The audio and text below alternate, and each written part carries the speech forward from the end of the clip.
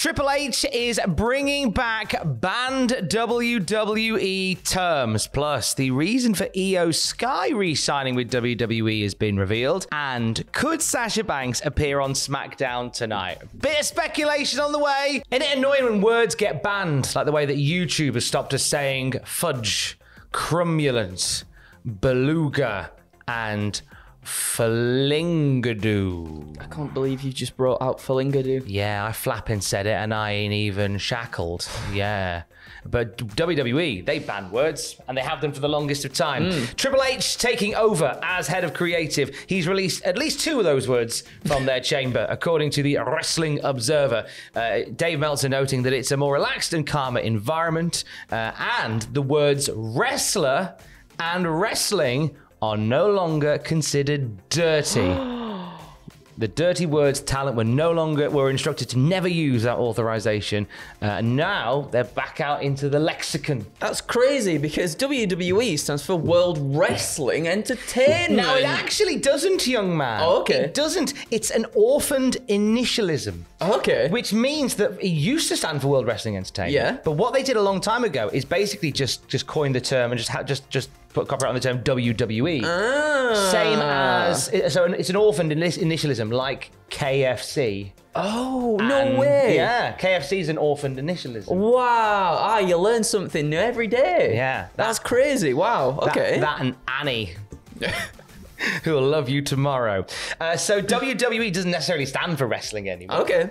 But now we can say the word wrestling again. Yay, which is nice. good. Is it? Vince has this weird thing about certain words that aren't allowed to be said on shows. I think it comes back to, and because Vince McMahon always prides himself on being sort of an entertainment producer. Yeah. You know, we make movies. For better or for worse, he always did. So he tried to move away from all the wrestling aspects of wrestling as much as he could. Yes. Not a new idea. Tuesday Night Titans from the 80s was basically a sketch show starring the wrestlers. Sorry, the entertainers.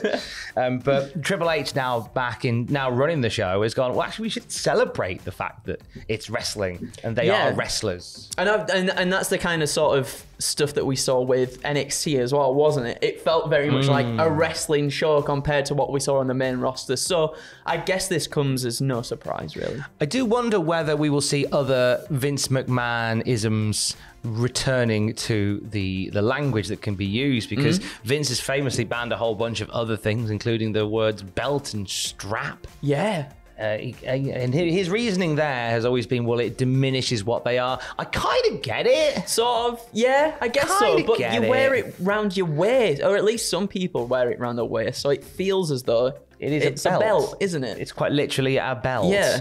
The word house show was one that Vince was keen to move away from as well. I guess the idea that it doesn't sound as spectacular as a live event. Yeah, I guess does that feel as though it's diminishing the importance of the house show? Yeah. Maybe that's what it felt like, but you know, choke and blood were also banned under Vince's watch. Again, if you're making a family show, that'd be why they would be gone. Yeah, agreed. And how do you feel about the banning of the word hospital?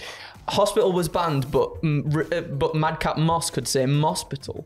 Yeah. Or was it happy? It was someone said Mospital, and I was like, oh, that's teetering. It's a big workaround. Teetering. Yeah.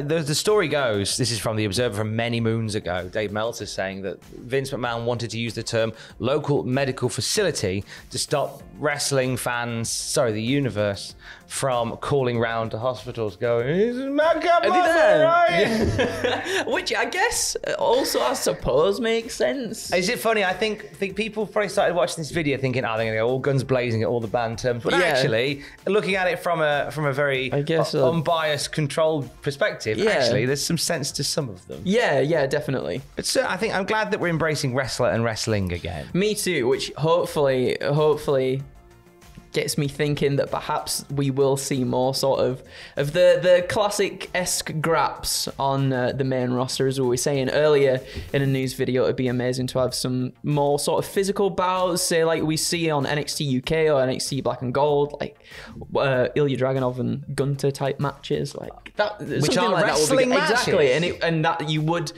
be you would be sort of remiss for not for using those terms, using it as a wrestling match. Exactly, yeah.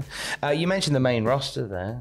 Did I? Yeah, I did. You did indeed say the words main roster. Somebody that made their arrival on the main roster is Iyo Sky. Saturday night at SummerSlam. There she is. What a joy to see. My goodness. Now, there was conversations about her not re-signing with the WWE at all. Why did she, Andrew? So the Observer, Dave Meltzer's saying the belief was that if she didn't get a main roster deal, she wasn't staying and had turned down prior offers. But obviously, as we saw, she got the deal. And I think that's a very fair point to go off. You know, I'm sure for a lot of wrestlers, the end goal for them in WWE is to make it to the main roster. And Iyo Sky, definitely someone who I think had done everything within NXT at that point too. So moving up to the main roster felt like, I think, a natural development for her. She's more than earned her stripes, without a doubt, on the NXT roster, and it was right that she did that. Our PW Insider back up a couple of other sources and reports about the debut of this triumvirate headed up by Bayley, of course, Bayley, Sky, and Kai at SummerSlam. PW Insider saying that the decision to bring Shirai to the main roster and Dakota Kai to SummerSlam, apologies, Shai and Kai to SummerSlam. I think Iyo Shirai had already begun an agreement to come to the main roster with Iyo Sky at this point, but the decision to have them at SummerSlam was very last minute. We touched on this earlier in the week. We can add some meat to the bone on that now, because Dakota Kai didn't get to Nashville until the night before the show. So she even said in an interview on The Bump that like her head was still spinning from rejoining the company as she was making her way down that very long ramp at SummerSlam. WWE didn't even file a trademark for Iyo Sky until the 31st of July. Wow. So this was very last minute, wasn't it? Incredibly last minute to bring them along. And up until the beginning of the Triple H administration, there was no concrete plans for Bayley to do anything at SummerSlam. So it was Triple H that sort of, as soon as he took control, I feel like the first thing he did was go, right, am I in control now? Is this mine now? Right, cool. We're doing this. Bayley, Sky, Kai, get over there, planes, get over there, we're doing it. Oh, the right call to make though, wasn't it? Because what a way to open the show, and I think what a way for Triple H to make a statement that he is indeed now in charge of creative, which was I think that was a phenomenal move on his behalf. Right, exactly. Now, fine now, Lamont. I haven't got my salt with me. There's no salt today. No salt today. I'm salty enough. But take a pinch with this. Could Sasha Banks appear on SmackDown tonight? Could she? No. I've seen a few people talk about this, and I kind of feel like it's pertinent to bring it up, right? Put your sleuthing cap on. Tell us what's going down, Tom. Sleuthy cappy. Okay, so Sasha Banks was set to be at a celebrity flag football game today with the Los Angeles Rams. Now, she was part of the team on Wednesday. It was listed Mercedes Venado will be part of the team.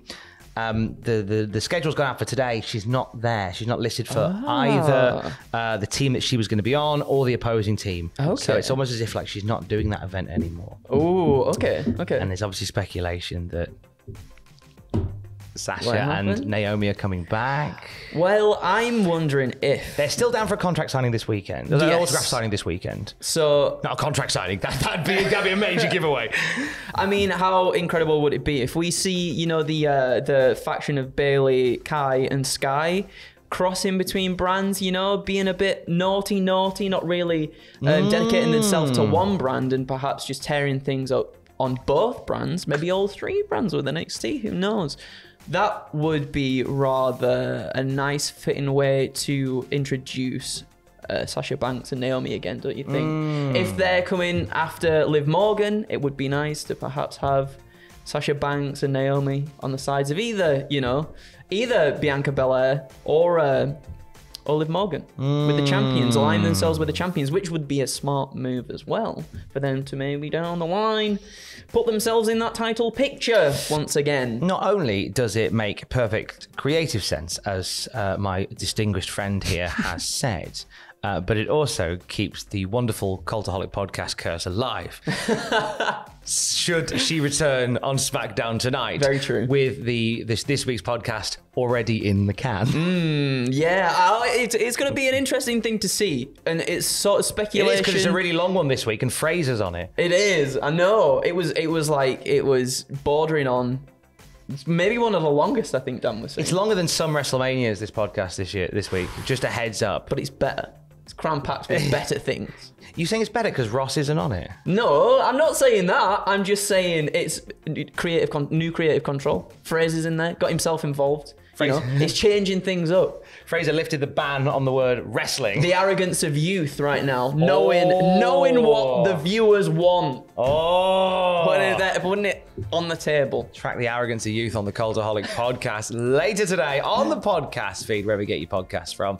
Tomorrow morning as well. It's Saturday morning, which means it's the next best thing to Saturday morning cartoons. It's Matthew, Greg, and I doing the Cultaholic Classic SmackDown review. Woo! Hour and a half of me and Matt talking about old episodes of SmackDown. I hope you'll join us on the podcast feed exclusively for that particular bad boy. You got any nice plans this weekend? I'm going home for the first time in 2 whole years. Wow, I'm going home. How have you not been to the Yorkshire Dales in 2 years? I don't know, but it's been hurting my heart, and I'm excited to see my cats, excited to see my family, and I'm excited to see some hills and cows and sheep. Oh, wow. And all sorts of farmyard animals. Oh, well, I'm looking forward to hearing all about your adventures back into Yorkshire. Thank you. The gorgeous Yorkshire Dales await you, and we'll have more wrestling news throughout the day and across the weekend at cultaholic.com. Keys. Love you, bye.